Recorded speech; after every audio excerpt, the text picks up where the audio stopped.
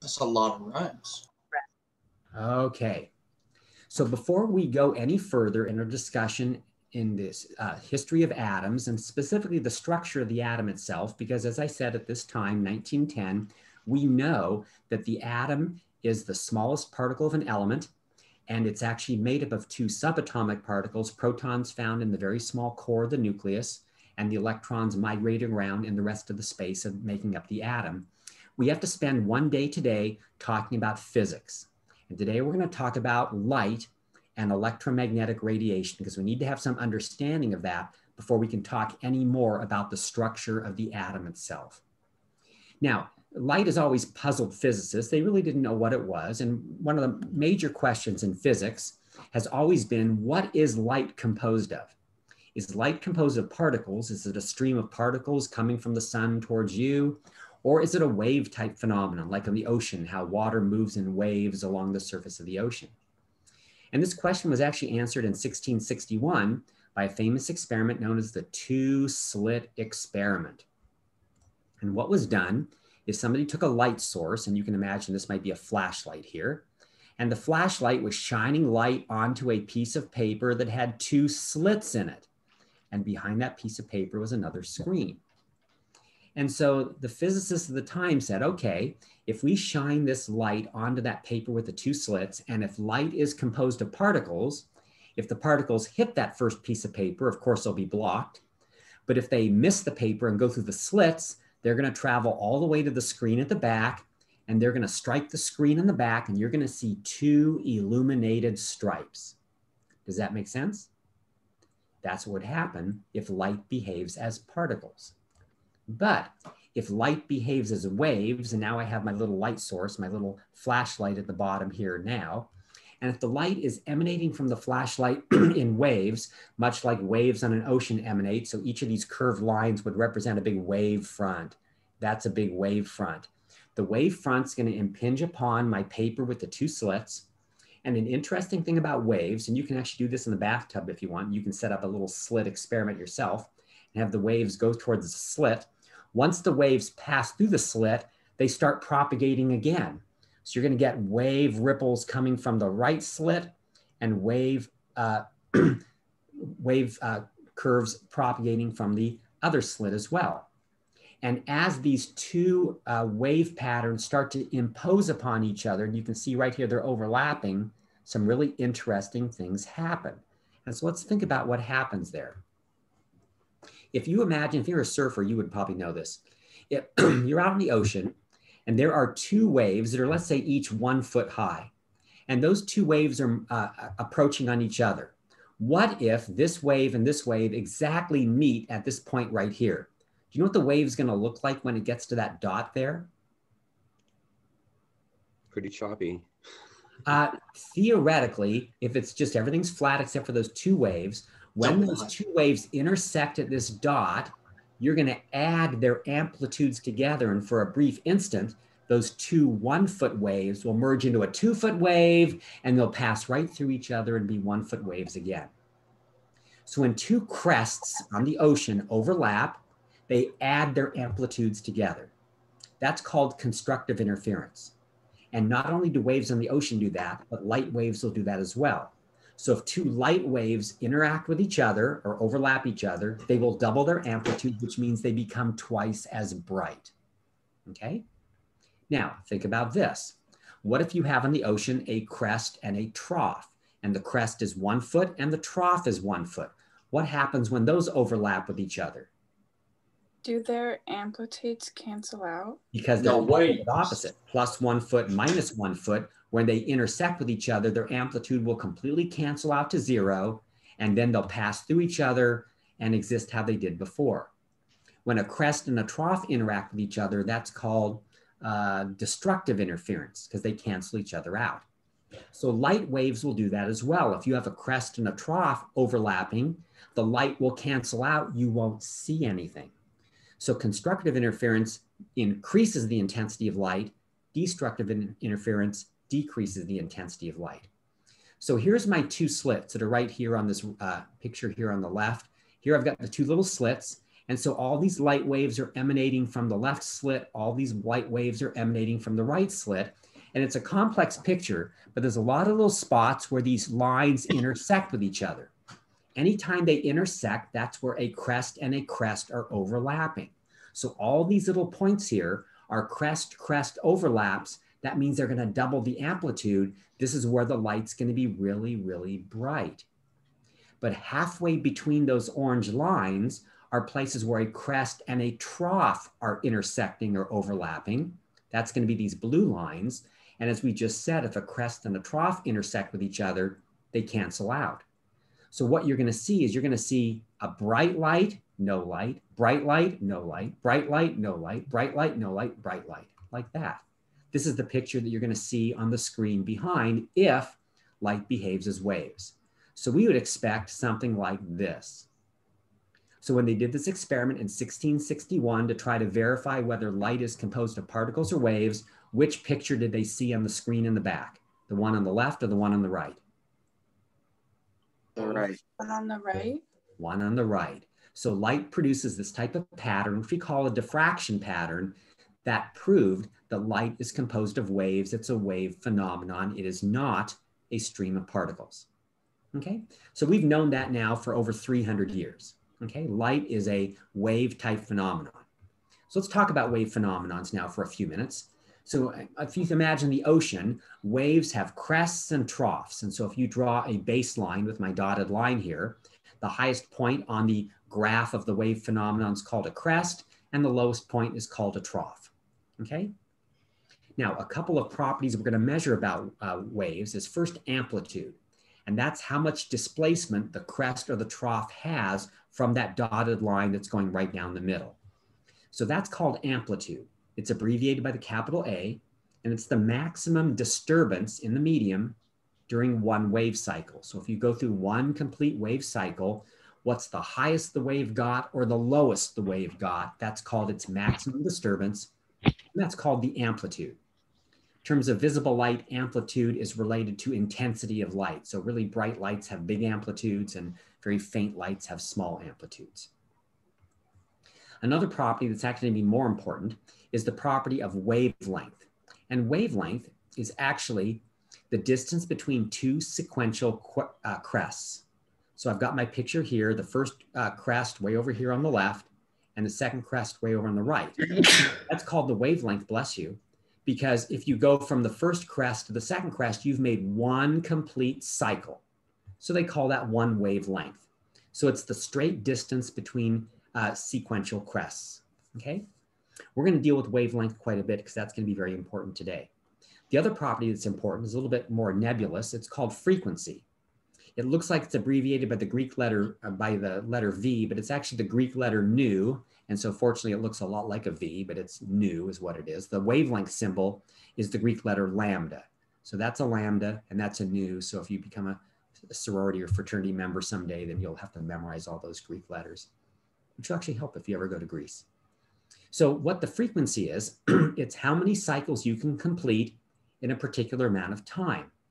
So if I want to show you what frequency is, let me change my pictures at the top. Let me draw two different wave phenomenon.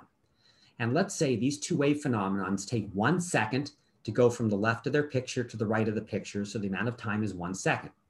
So if you look at the left picture, how many complete wave cycles are you making in that 1 second period? 3. That's right. So we would say the frequency of that first wave phenomenon is 3 waves per second. Okay. And in the second one, if you count those 1, 2, 3, 4, 5, 6, that's 6 waves per second. So when we talk about frequency, we mean how many waves you make per second. Now, I want you to notice something. Which one of these two pictures has the highest frequency? The right one. What do you notice about the wavelength of the one on the right? It's shorter. So that's really important for you to see. If you have a really high frequency, that means the wavelength has to be small. Look at the left picture. If you have a small frequency, that means the wavelength has to be big. There's a word for that mathematically. It's called inversely related. So wavelength and frequency for any wave type phenomenon are inversely related. Um, how is there's an equation that relates them? There is. So back when you were taking algebra in your younger days and you had an equation like this, okay, what does the graph look like for that equation? A line. Like this. And because there's a positive number here, the slope goes up. You're graphing this variable and this variable. What sides of the equal sign are they on? Opposite sides, right? Yeah. If you have variables that you're graphing that are on opposite sides of an equation, you get something that's called directly proportional, because as the y value gets bigger, the x value gets bigger. That's the equation for a direct proportion. Now, what's happening here is we have wavelength and frequency are inversely related. So the equation for two things that are inversely related is they're on the same side of the equation. Can you see how this is different than y equals mx? Here Yeah. they're on I different just sides, directly wasn't related. there. Go ahead, sorry. Sorry. Wasn't there something else too? We'll get to that. Yeah. Okay. But I just want to make a mathematical point for people that maybe not realize this from algebra. If you have an equation where the two variables are on opposite sides of an equation, that's the telltale sign of a direct relation. But if the two variables are on the same side of the equation and they multiply to make a constant, and they actually make a graph that looks like this, that's inversely related. And that's what's happening here. So because we have an inverse relationship, where am I here? Because these are inversely related, frequency and wavelength have to multiply to make a constant. And Ms. Quigley may have been working her way towards this. That constant is called the speed. It's how fast the wave phenomenon's traveling. So for any wave property, wavelength times frequency always multiplies to make a constant, and that constant is the speed of the particular wave phenomenon. Okay. Go ahead. Sorry, I keep talking. Isn't it the speed of light or no? This is the equation for a generic wave phenomenon like waves in an ocean. What you're talking about is only if we're talking about light, and I'm not quite there yet. Okay, So sorry. this would be a true, that's fine. This is a true statement for any wave phenomenon. Okay.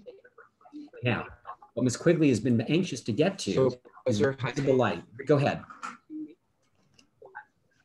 We said, just to cap everything, and we said high frequency has short waves and low frequency has high waves. Yes, you need to know that. Yep. Thank you. Yep. So visible light is one type of phenomenon known as electromagnetic radiation. Electromagnetic radiation are any form of energy that can, and if whoever's, Mr. Hosseini, maybe you want to turn off your volume because I think it's giving a little feedback. So, all right, and maybe other people are too. So if you have your volume on, if you want to turn it off just until you want to ask a question. So electromagnetic radiation is any form of energy that consists of oscillating electric and magnetic fields, that's the wave phenomenon, that travels at a constant speed. And this speed is actually called the speed of light, and it's 2.9979 times 10 to the 8th meters per second. And it turns out that light is a form of electromagnetic radiation. Now, what differentiates light from other forms of electromagnetic radiation? Because other forms are things like radio waves, gamma rays, X-rays, infrared light, ultraviolet light. Those are all forms of electromagnetic radiation. Well, they're all defined by their wavelengths. Visible light has a certain range of wavelengths. X-rays have a different range of wavelengths. Gamma rays have a different range of wavelengths. This is Satchel Paige. I don't know if you know who Satchel Paige is, but Satchel Paige was actually one of the best baseball players of all time. Great athlete. Satchel Paige was a fast runner. He could hit, he could throw. And the story was about Satchel Paige is when Satchel Paige went to bed at night, when he would turn the light switch off in his room, he would be in bed before it's dark. Do you like that story? What does that mean? That's impossible. Satchel Paige, no, it's not impossible. It just means Satchel Paige can move faster than the speed of light, which is what the joke was. Do you know what the speed of light is in English units? Because 2.9979 times 10 to the 8th meters per second doesn't mean much to me. How fast does light travel? Miles per hour, miles per second? What do you think? Any idea? Isn't it like 2,500 miles or no? Per, Like, it's Per second. it's actually much faster than that. It's 186,000 miles per second. Light travels really fast. You know how fast sound travels? About 700 miles per hour. Light travels 186,000 miles per second.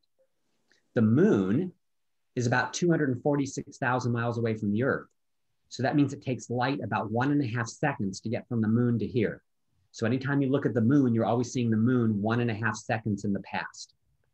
The sun is 93 million miles away from the Earth. It takes sunlight about 6 minutes to get to the Earth. So every time you look up at the sun, you're seeing what the sun looked like 6 minutes ago, because that's finally its light getting there. But it's really, really fast. So I just always liked the Satchel Paige story. I thought it was really cute. So light is definitely a form of electromagnetic radiation, and the different types of electromagnetic radiation differ only in their wavelengths and frequencies. So different blocks of wavelengths, we call them different names for their form of electromagnetic radiation. And I'm going to give you a little chart here of the different forms of electromagnetic radiation going from shortest wavelength to longest wavelength. So I'd like you to know each of these different forms.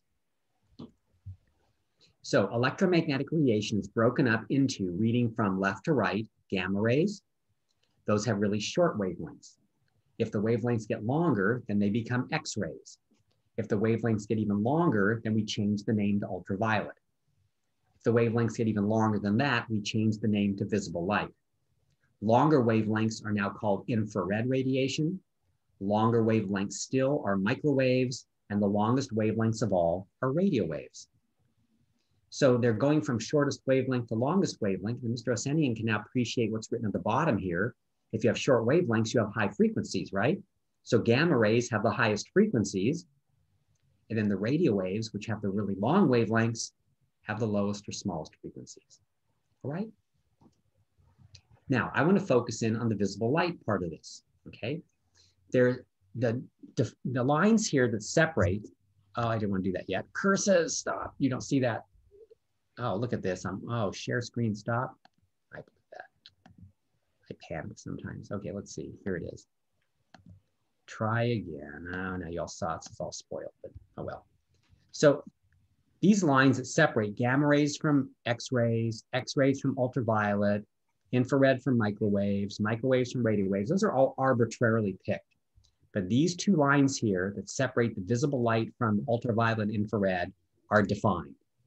And they're defined because visible light happen to be the wavelengths of electromagnetic radiation that when they impact the molecules in our eyes, they cause a chemical reaction to occur, and our optic nerve senses the acquisition of those wavelengths, and we have the phenomenon known as sight. So the molecules in your eyes are sensitive to electromagnetic radiation wavelengths that range from 400 nanometers to 700 nanometers. And so that's why this block of the electromagnetic radiation scale is called visible light. Now, different creatures have different molecules in their eyes. Moths, for example, have different molecules in their eyes, and they're sensitive to a wider range of wavelengths. Moths can actually detect wavelengths down around 200 and 300 nanometers. So if you were a class of moths, the visible light region would go from 200 to 700. But you're not moths, you're humans. And so this is the electromagnetic radiation scale for humans.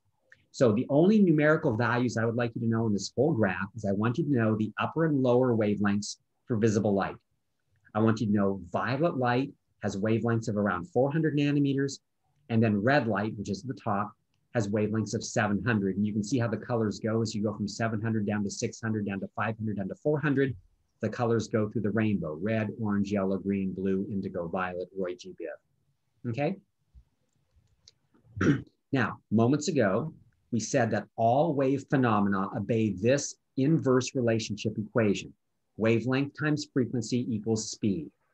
If you're talking specifically about electromagnetic radiation, we now know what the speed of electromagnetic radiation is. It's the speed of light.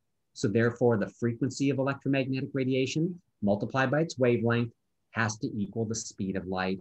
And the speed of light is usually abbreviated by the letter c.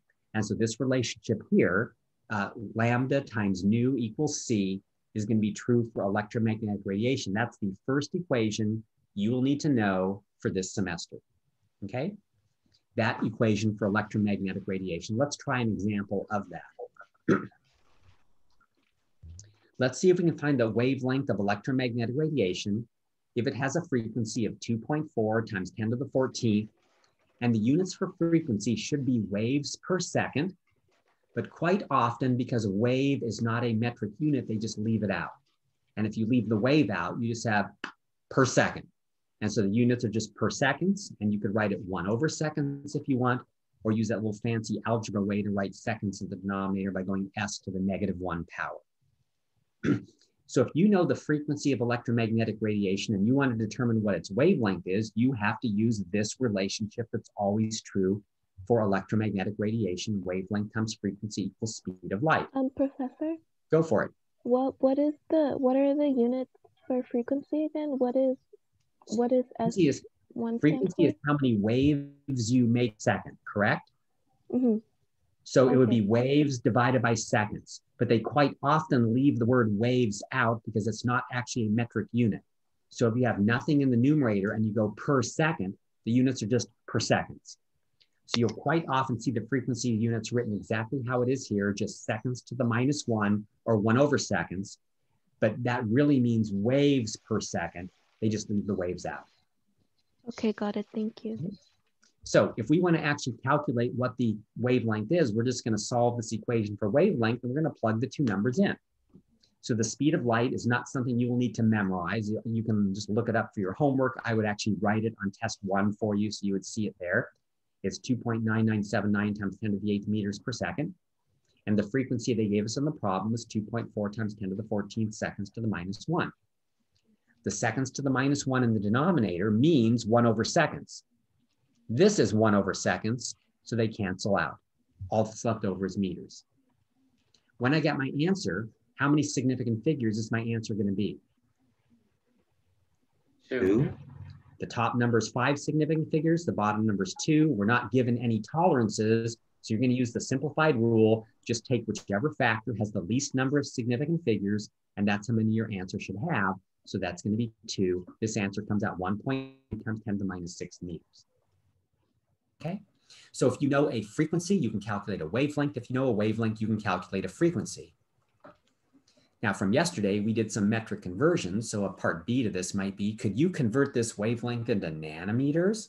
And then you would have to go to the metric prefix chart and go, let's see, meter is a base unit at 10 to the 0. Nano is at 10 to the -9th. So 1 big meter would have to equal 10 to the 9th nanometers. So I would expect you to be able to deduce this equality statement by thinking about the metric prefix chart from yesterday. And then if you know that, we can now take the 1.2 times 10 to the -6th meters and multiply it by this equality statement written as a fraction to make the meters cancel out. And think about how that would have to look. You would have to put the 1 meter on the bottom, so meters cancel out, and the 10 to the 9th nanometers on the top. And once they've canceled out, the units are now nanometers. You've now calculated what the wavelength is in nanometers instead. You'll see problems like this for homework 1B, which we'll be due on Monday of next week. Let me ask you one conceptual question before we leave this page. If you just now calculated what the wavelength is of this electromagnetic radiation, what type of electromagnetic radiation do you think it is?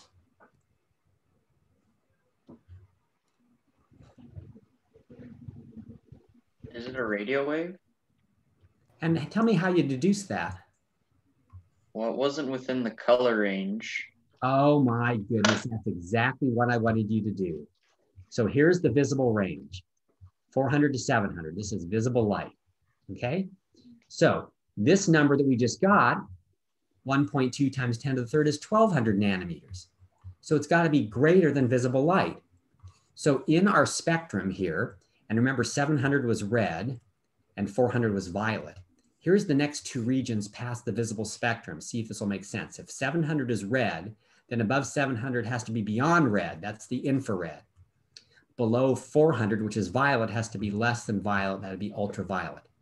So the 1200 is maybe infrared. It's maybe microwaves, because that's the next one. It may be radio waves. You really have no idea which one it is, but if you picked any one of those three answers, which you did, I would accept that. It turns out 1200 is only slightly higher than 700, so it's actually infrared radiation. If the wavelength was less than 400, it could be ultraviolet, it could be X-rays, it could be gamma rays, and it could be any one of those because I haven't expected you to learn any numerical data about that. But in this particular problem, I just wanted you to verify that 1200 was outside of the range of 400 to 700. So it has to be above visible light, and those would be either infrared, microwaves, or radio waves. But this one just turns out to be infrared radiation. But I would have accepted your answer. That sounded really good. So nice job on that. Okay. Professor? Yep. I got a hard time using my calculator correctly. I don't know if you know, we can maybe practice later or just kind of go over what I'm doing wrong. I couldn't get that answer from 1.2 to the 10 to the negative 6 meters. I couldn't get that either. So you're going to type in 1.2 exponent 3. Those are the buttons you have to push. 1, 2, 3, 4, 5. You have an exponent button. Don't press this. Don't go times 10 to a power. It's 1.2 exponent 3 because that means 1.2 times 10 to the third. I'm trying to locate my exponent. Some calculators say EE, others say EXP. Do you have one of those $500 calculators that's graphing? Definitely not. $10 Okay. Walmart. So you should have an EXP button on there. So hold the EX button. EXP. Hold your calculator up. Let me see it. Let's see. Talk so it'll go on to you. Talk. Oh. There you go. Okay. Talk. Yeah, sorry. I think maybe it's the one at the bottom says times 10 to the X. It actually has written out times 10 to the X on it. That's what I've been using. I have that calculator. So yeah, you're gonna use times 10 to the X. So you would go one time, you would press 1 and then press that button times 10 to the X. Okay. And then you would insert the power. If it's negative, then you insert negative and then the number, or if it's positive, you just enter the number. And then you can go ahead and do the regular functions like you would regularly do. Okay, so I got 1.2 times 10 to the X and put 3. Got then it. You go times, right? Okay. Then you're going to go 1 times 10 to the X, 9. Because 10 to the 9th is 1 times 10 to the 9th. Got it. Okay. And equals. I got 1.2 times 10 to the 12. Oh, because I blew that for some reason. So let's see. Oh, because this was negative third, right? No, this was negative something else. What was this? I put third there. It was negative 6, I think. So we have to go back. I think it was 1.2 times 10 to the, you had to go negative 6. Okay. Times 1 to the times 1 to 10 to the 9th, I guess. That should do it. Okay. And I got 1200. Now you're cooking with gas. Thank you. Okay. Thanks, everybody. Okay, so I want you to be able to do calculations like that. Now let's move up to the year 1900. There was a physicist whose name was Max Planck, and he was watching how light interacted with matter. When you go to the beach and you lay out on the beach, you do that because you want to be tan. What's happening? Ultraviolet radiation from the sun is impinging upon your skin. It's depositing energy on your skin. That energy is significant enough to break melanin molecules in your cells. And when those molecules break, they absorb light differently and they get dark. And so you turn tan or dark, or you actually sunburn. So he was looking at how light and electromagnetic radiation interacts with matter. And he came up with a proposition. He proposed that the energy of the electromagnetic radiation, like the energy from the sun that's touching your skin when you lay out on the beach, is only gained or lost in small finite amounts. And he called those small finite amounts quanta.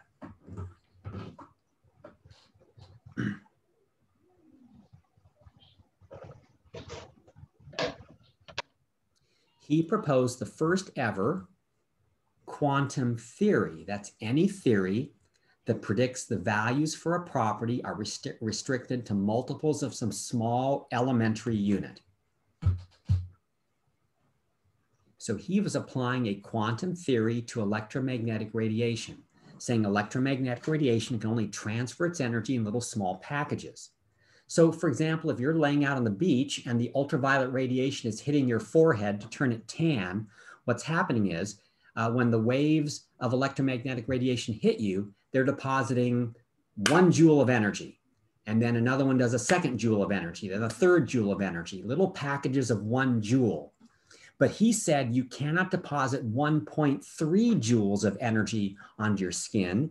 The energy is only deposited in specific small packages. You can't have a fraction of a package.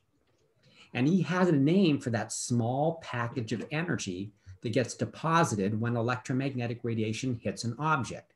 And that small package of energy of electromagnetic radiation is called a photon. So he proposed that a photon is a particle of electromagnetic radiation acting as a packet of energy that's carrying his quanta of energy to deposit onto your forehead when the light strikes you at the beach.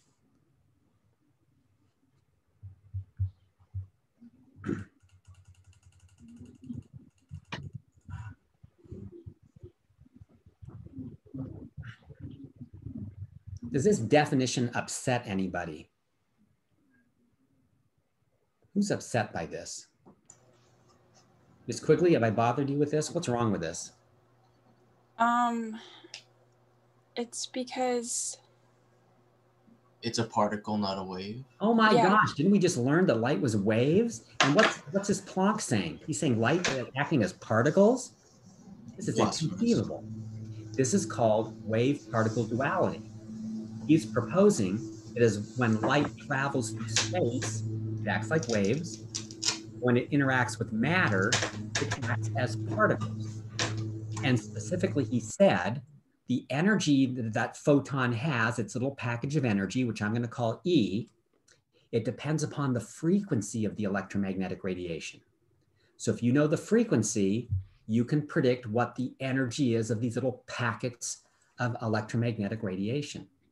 So the photon energy depends upon the electromagnetic radiation frequency, and they're directly related, which means the mathematical equation I'm about to show you will show energy on one side of the equal sign and frequency on the other side of the equal sign. Look at that equation. E equals h nu. Energy's on the left, frequency's on the right. That means they're directly related. And there's a little constant in the equation. It's now been named after Planck. It's called Planck's constant. You will not need to memorize it. I would give this to you on the test, but numerically it's 6.626 times 10 to the minus 34th joule seconds.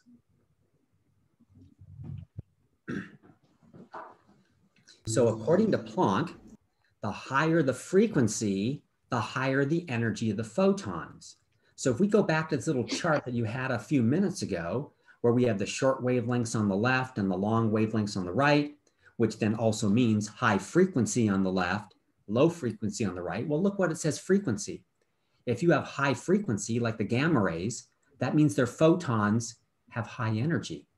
If you have radio waves that are low frequency, that means their photons have low energy. This is why you... Go ahead. Sorry. Doesn't, like, the level that the photon jumps to, that determines its color? The photon's not jumping. You're thinking about electrons in an atom, so we're not quite there yet. Oh, so just a photon has an innate amount of energy.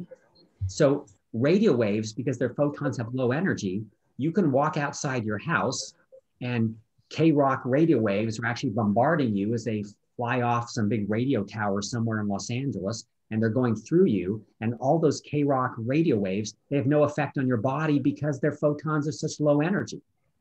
Ms. Quigley is not going to go down to the dentist office and ask, can I stand in front of the X-ray machine for about 5 minutes and have all the X-rays hit me? Because their photons have high energy And when those photons go into your body, they break molecules and they can actually kill cells and kill organs. And that's really, really bad. So you can handle low energy photons, but you can't handle high energy photons. So things with high frequencies have high energy photons, low frequencies have low energy photons. And now that we know this Planck expression or this equation, this is now the second equation I'm going to expect you to know for our first test. You can now find the energy of any type of photons as long as you know their frequency. So let's try this. Let's find the energy of red light photons if the light has a frequency of 3.0 times 10 to the 14th seconds to the minus 1. So if you ever want to find the energy and you know the frequency, the relationship between them is this. You just have to look up Planck's constant and multiply Planck's constant by the given frequency, and that's how you're going to tell the energy of the individual photons. So Planck's constant, 6.626 times 10 to the minus 34th joule seconds. The frequency, 3.0 times 10 to the 14th seconds to the minus 1. The seconds to the minus 1 means it's in the denominator. This second's in the numerator. They cancel out. The answer comes out in joules, and the answer would have to be two significant figures because of the 3.0. So I get 2.0 times 10 to the minus 19th joules. That's a really small number because you've calculated the energy of one single photon. So each photon of red light would have an energy of 2.0 times 10 to the minus 19th joules. So you'll see calculations like this on your homework from Monday as well. Okay, so we have two electromagnetic radiation equations, one that relates wavelength and frequency, and then this one that relates frequency and energy. Let me give you one more little more difficult problem. Let's see if we can calculate the energy of green light photons if they have a wavelength of 5.00 times 10 to the minus 7th meters.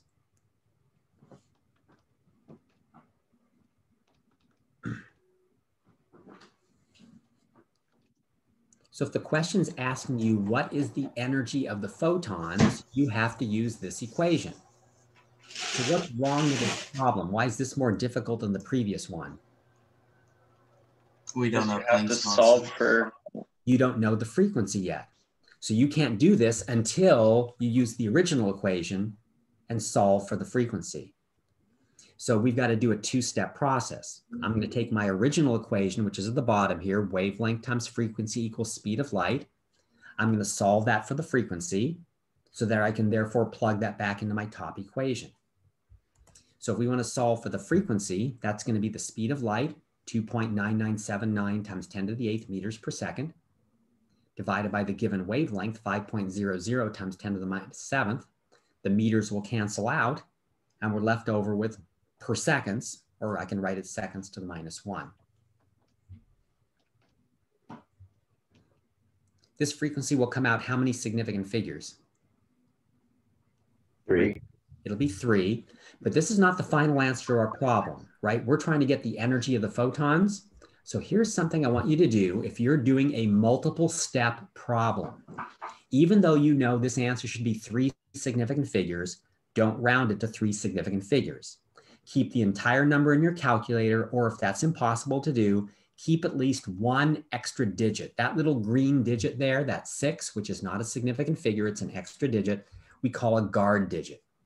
So in multiple step calculations, always carry at least one guard digit so that you actually don't round multiple times in a problem, which actually propagates the tolerance and it causes your answer to have a bigger range of tolerance, which means it's less accurate. So if you can keep the whole number in your calculator, that would actually be better. But if you have to write it down, at least keep one extra digit. So I'm going to color it green. You can actually put a bar over it or under it or something just so you know that it's really not a significant figure. And now you can go back to our first equation, E equals h nu, and we can now actually use this frequency and multiply by Planck's constant, and we can calculate what the energy of the photons are going to be. So I'm multiplying 6.626 times 10 to the minus 34th joule seconds, which is a 4 significant figure number, by the frequency 5.996 times 10 to the 14th, which is really a 3 significant figure number. So when I get my answer, I'm going to have to round my answer back to 3 significant figures. So whatever your calculator says, it'll say something like 3.973 blah, blah, blah, blah times 10 to the minus 19th.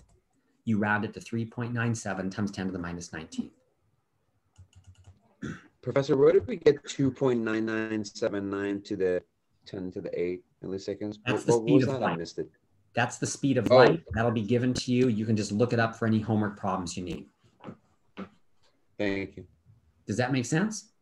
Oh, yeah. Thank you. Okay, lovely. Now watch this. Go into your past. We haven't talked about this yet. Let's see what you can do. We've calculated, let's just go back.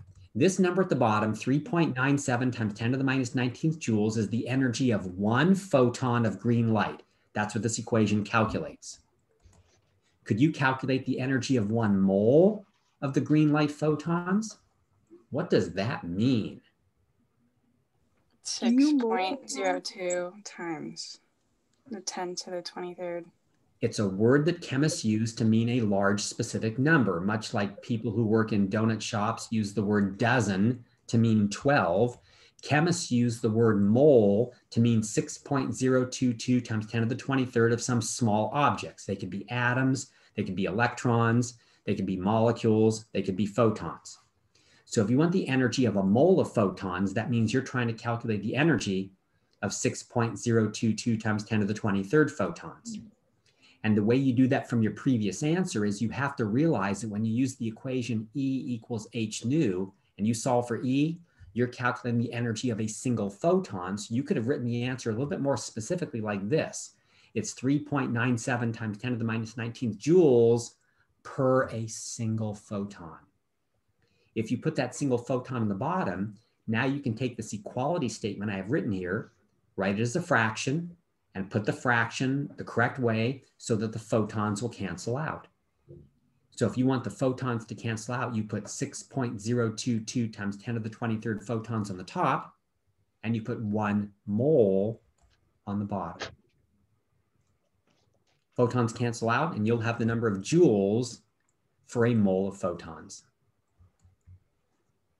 And that comes out 2.39 times 10 to the 5th joules per mole. We'll have you do that on Monday's homework as well. So even though we haven't officially talked about the concept of mole, I'm going to sort of rely a little bit on that. Maybe you've heard that once or twice in your life and you might be able to know what that is. Now, that's a big number. It's 239,000 joules per mole because that's kind of a large number to deal with. Usually when they talk about the energy of a mole of photons, they do it in kilojoules instead of joules. So if I ask you then what would be the energy of a mole of photons in kilojoules instead of in joules, you need to do a metric conversion. Kilos at 10 to the third, a joule is a base unit 10 to the 0. That means 1 big kilojoule equals 10 to the third little joules. So that equality statement, I can take my 2.39 times 10 to the 5th joules per mole and just multiply by that equality statement to try to make the joules cancel out. So I'd put the 10 to the 3rd joules on the bottom and the 1 kilojoule on the top. Joules would cancel out, and I would get my answer in kilojoules per mole. That's a little bit easier number to deal with, 239. Professor, you're going to have this uploaded later on today so we can take a look at this meeting? I'll try to do that, yeah. I appreciate it. Thank you. Okay, does that make sense so far? So we started the period. We told you that light has been proven to be a wave type phenomenon. Now at the end of the period, I'm telling you that this guy, Max Planck, says, well, it's a wave phenomenon when it's traveling through space, but when it interacts with matter, it's acting like particles. Do you believe it?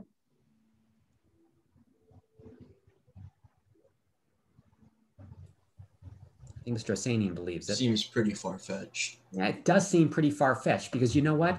It hasn't explained any natural phenomenon. There's no reason for us to explain it. We believe things are made of atoms because that explains the law of definite proportion or definite composition. But why would we believe this? Well, people didn't at first, but 5 years later, Albert Einstein was reading Planck's quantum theory and said, oh my goodness, if Planck's theory is correct, it can explain something that physicists have known for a long time, but they had no idea why. It could explain something called the photoelectric effect.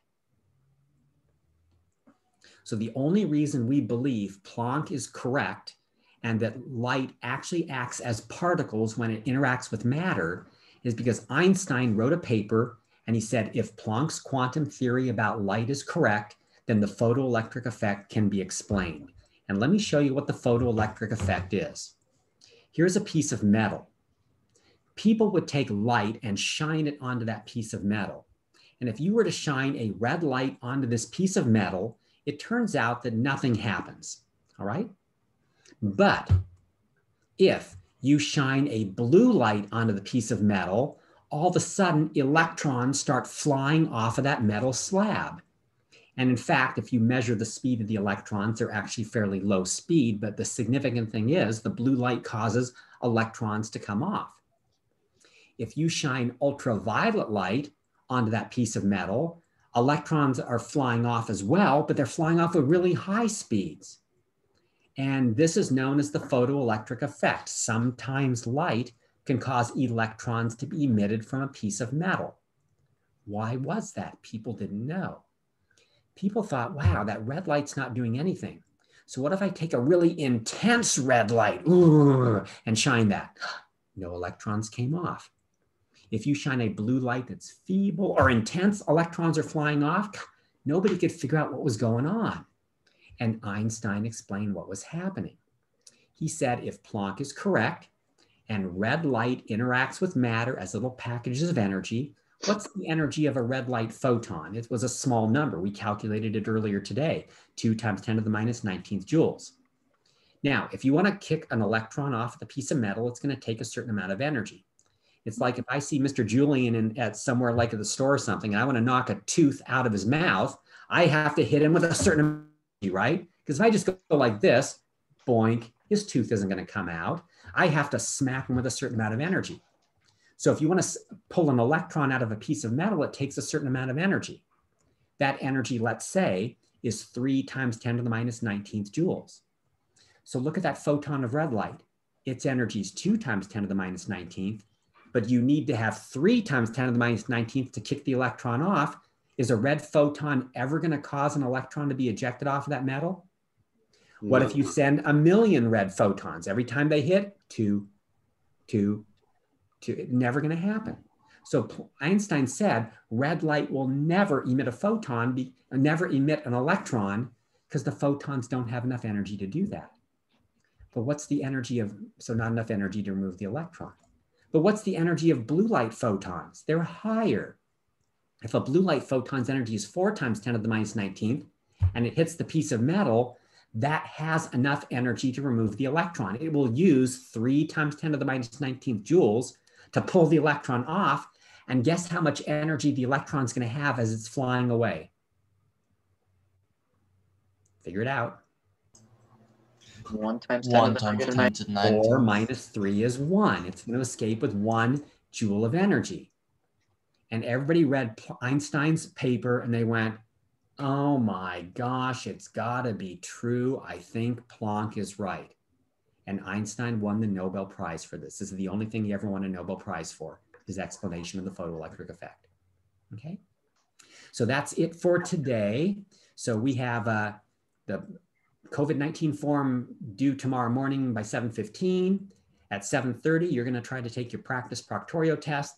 8 o'clock, we'll have our Zoom conference for activity 1, and activity 1 will be due at 11. And then at 12 o'clock, we'll have extra homework 1B due, and at 12:15, we do our next lecture. Otherwise, I think that's it for today. I hope you had a lovely morning, and I'll try to get those things posted for Mr. Osenian and anybody else sometime by the end of the day. Thank you, Professor. Thank you, Professor. Thank you. Lovely rest of the day. Thank you. You too. Professor. Time. Peace out, Professor. Ask you a question real quick. Yeah, go ahead. Thank you for your explanations are just amazing.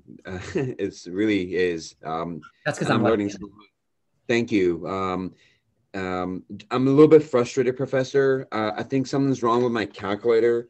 Can we adjust that right now? Because right now, I'm ready to start my next class. I do have office hours today from 10:45 to 12. Are you free at that time? 10:45 till what time? Till 12. And I'll see you at 10:45, Professor. And you know how to get to the office hours, all right?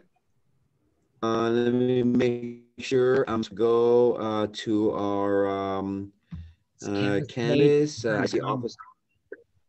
Yeah, I'm looking for a Canvas to go to show you, but I don't have one. Yeah. Go to Canvas, and just on the front page of Canvas, click the link for Wednesday at 10:45.